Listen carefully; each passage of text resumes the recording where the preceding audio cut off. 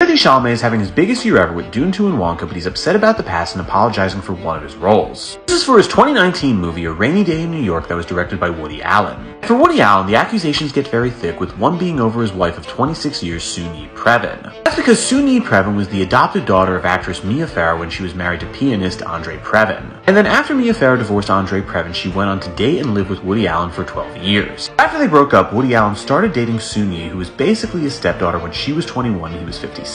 And that's not the only stepdaughter. Woody Allen's also accused of molesting Mia Farrow's other daughter, Dylan Farrow. Dylan Farrow said starting at the age of 7, she began to get inappropriately touched by her stepfather, Woody Allen. And most people in Hollywood have been silent on Woody Allen, and some people like Scarlett Johansson have actually defended him, saying she believes him. Timothee Chalamet took the opposite stance, saying he was disgusted by Woody Allen and to not be associated, donating his salary from the movie to women's causes. Woody Allen responded, saying Timothee Chalamet just did that to win an Oscar. Okay, he'll probably get one day. And with that, I'm Charles Pearl. Subscribe if you learned something.